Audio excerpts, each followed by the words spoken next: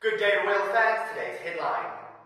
Royal biographer Tom Bower has claimed Meghan may never come back to the UK, arguing that she simply doesn't care what the British public think. The report was largely met with jubilation from followers of Prince Harry and his wife, with many celebrating the speculation. Having stepped back from her royal duties in 2020, Ms. Markle now lives with husband Harry in a $14 million mansion in Montecito, California.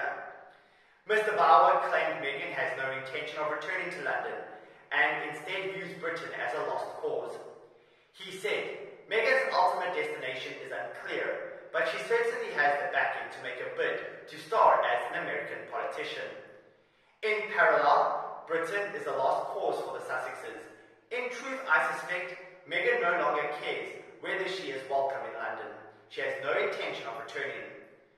Twitter users appeared to sympathize with Meghan Markle, and one responded, "I don't blame her one bit."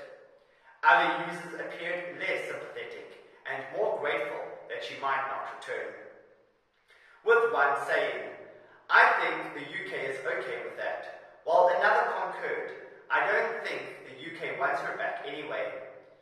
Mr. Bower suggested that the Duke and Duchess's lack of response to the Queen's declaration that Camilla would one day be Queen Consort was Meghan's way of declaring war.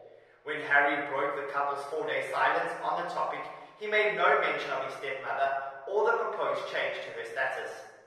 He instead paid an emotional tribute to his mother Diana, explaining that he felt an obligation to continue his late mother's efforts to fight the stigma surrounding AIDS and HIV. In what some have interpreted as a pointed remark, he said, "I could never fill her shoes." This marks a departure from Harry's previous comments regarding Camilla. During an interview to mark his 21st birthday in September 2005, he said he and William loved her to bits. While his recent remarks may suggest animosity, things are not completely frosty between the Sussexes and their family. Prince Harry is believed to have reached out to his father to have friendly video calls ahead of the Queen's Jubilee celebrations.